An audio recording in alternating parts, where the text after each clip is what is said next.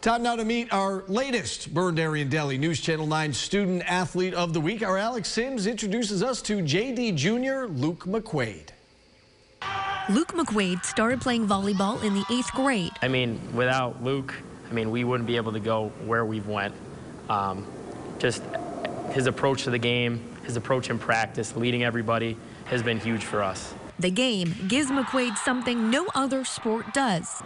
It's so much fun. Teammates, first of all, it's really a full team sport. You can't just have one guy out there, from the pass to the set to the hit. Speaking of teammates, McQuaid and the JD Red Rams won their first ever state title a couple of weeks ago in the Division II championship. This was also Section 3's first boys volleyball state title.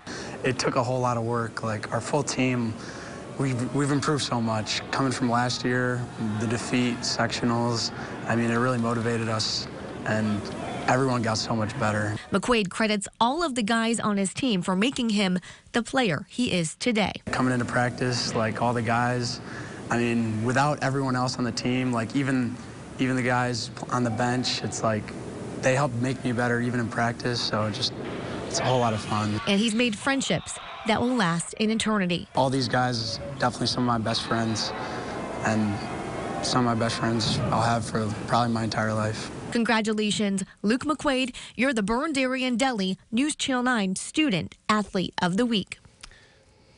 Luke is working on his college plans right now. He loves engineering. Again, just a junior, so he has some time to figure it out, but a bright future ahead for that young man. Sorry, yeah.